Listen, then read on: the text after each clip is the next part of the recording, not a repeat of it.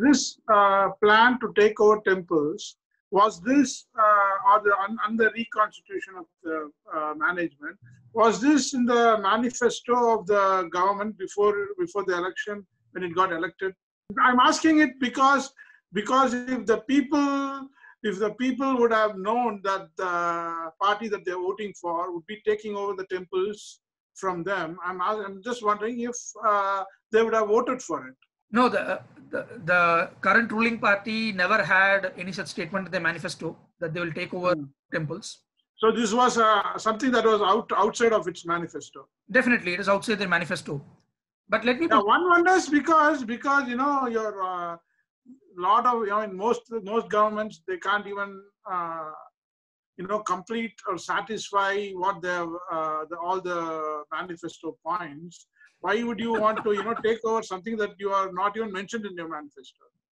So we have our doubts, as I stated. It seems their plan is to convert these places into better tourist spots. Tourist spots, not pilgrim spots.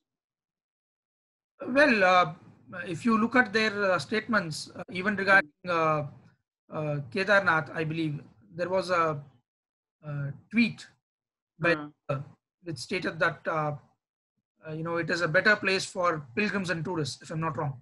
When it comes to the secular government, pilgrimage loses its sanctity.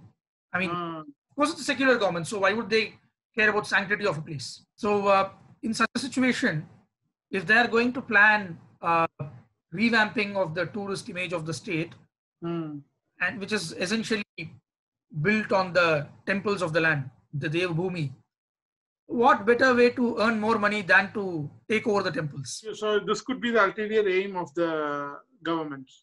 I certainly have that doubt. There's also opinions floating around that this decision to take over this temple was inspired by by a politician who jumped from the previous party to this current party. Do you think that is like a conspiracy, or what do you think about it? If people are going to say that it happened because some leader from Congress jumped to the BJP, it actually portrays BJP in a very bad light.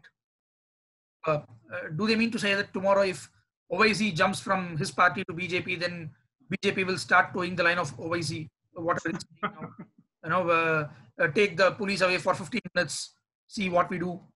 Maybe the leaders will start speaking like that.